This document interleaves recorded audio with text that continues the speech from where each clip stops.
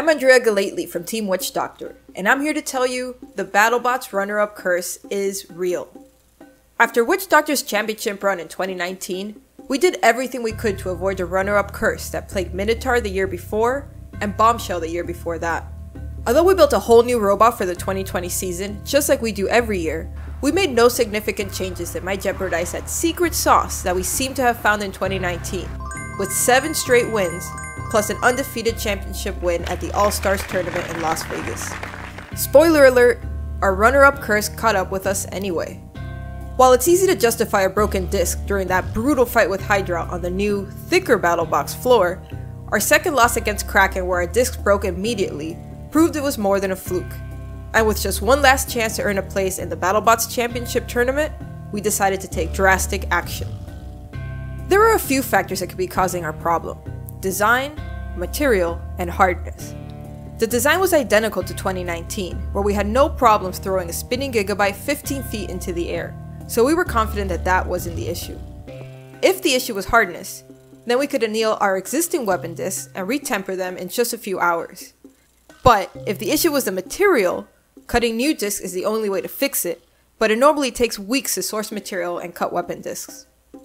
With just 24 hours until our next fight and only one fight card match left, we decided to do both in parallel.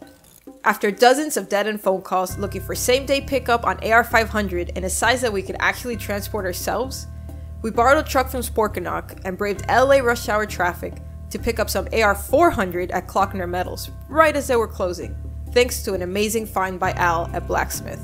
Meanwhile, we found the local heat treater and got the old discs annealed and retempered before the day was over. We still didn't know if the issue was material or hardness, so to be sure that we fixed the problem with the retempering, we needed a way to test the weapon discs before our next match in the morning. We searched the pits looking for the biggest hammer we could find to try to break a weapon disc. What's the biggest hammer in the building? In rolls Shatter. They were happy to help with our experiment. First, we would have them hit the disc that had broken in Kraken's mouth to see if they had the power to recreate the failure.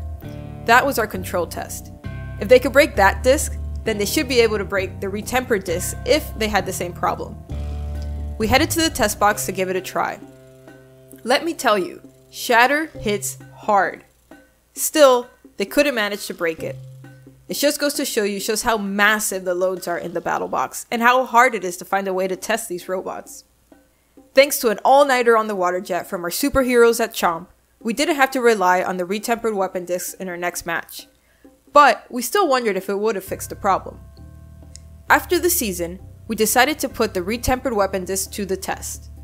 In collaboration with our pals at Hypershock, we built a 250-pound test load modeled after the smallest, most heavily armored bot we could think of. Our favorite angry boy, Tantrum. We decked it out in its signature orange paint, angry eyes, and even added tiny fists. We rented out a secure location to conduct our testing. Here is the slow motion footage from the test.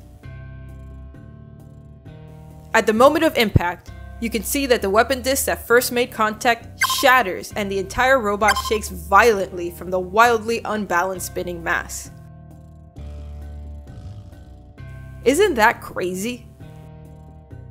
We watched this video over and over again with Hypershock because we just couldn't believe how much everything flexes. Our test confirmed that Chomp saved our season by cutting those new discs for us out of AR400. Our first hit against Slammo would have had these same results, and our season would have been over without a single win. Through process of elimination, we concluded that our 2020 problem with our weapon discs was due to a material issue, but we still wanted confirmation. We had searched for the material showing that it was in fact S7 tool steel from the United States, so it wasn't the problem with Chinese material that teams like Gigabyte have found. You might remember that we also broke a weapon disc in our 2019 Las Vegas fight against Tombstone, keeping in our tradition of the victor always leaving with a broken weapon. We had attributed that failure to Tombstone's unbelievable horizontal energy, but was this issue possibly related? Aaron from Tantrum suggested that we reach out to their friend Kelsey at Materials Engineering Incorporated. She agreed to take a look, and we sent her a 2019 disc from our Tombstone fight and a 2020 disc from the Kraken fight. They used chemical analysis to confirm both discs were in fact S7 tool steel.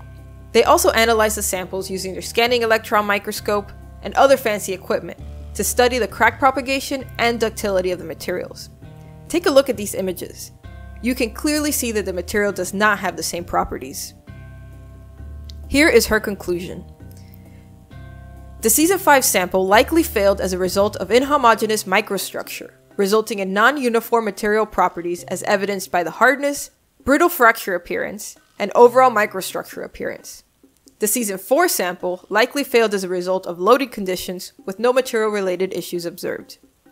In other words, the Season 5 disc had an uneven microstructure that made it more brittle, and the Season 4 disc simply got tombstoned. Thanks, Kelsey, for finally settling this mystery. With all this information, for 2021, we decided to make our weapon out of AR-500, and repeated the same test before shipping out to BattleBots for the new season, just to make sure there's no surprises this time. With no wheels on our test load, it sits flush on the ground and requires our weapon disc to bite into the material in order to be able to toss the test load. This is the toughest loading condition, and our weapon should see much higher loads than if we propped up the test load and hit it from beneath. No broken discs, and some nice weapon teeth marks in our knockoff Tantrum's half-inch armor. We're ready for the new season of BattleBots. This problem is fixed, and this time we're not the runner-up, so we have nothing to worry about, right? Now it's up to Whiplash to finally break the runner-up curse.